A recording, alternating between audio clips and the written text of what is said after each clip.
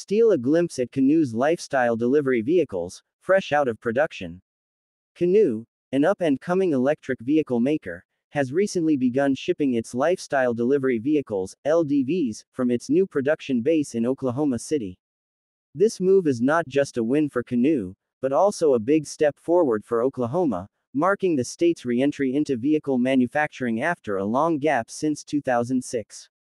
The company's Oklahoma City plant is expected to create over 1,300 jobs. The first batch of these electric vehicles, created at the Oklahoma facility, has been delivered to the state's Office of Management and Enterprise Services, OMES. While the exact number of vehicles delivered remains undisclosed, Canoo's announcement suggests an optimistic future, with plans to increase production next year. This development is significant for several reasons. First, it showcases Canoo's growth and commitment to expanding its manufacturing capabilities.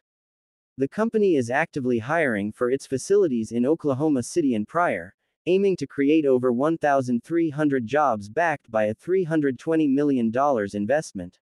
This job creation and economic boost are vital for Oklahoma, offering new opportunities in a state eager to diversify its economy.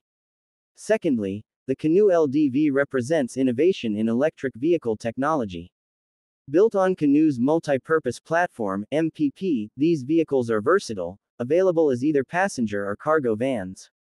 The recent announcement of a larger variant, the LDV 190, highlights Canoo's focus on meeting diverse customer needs.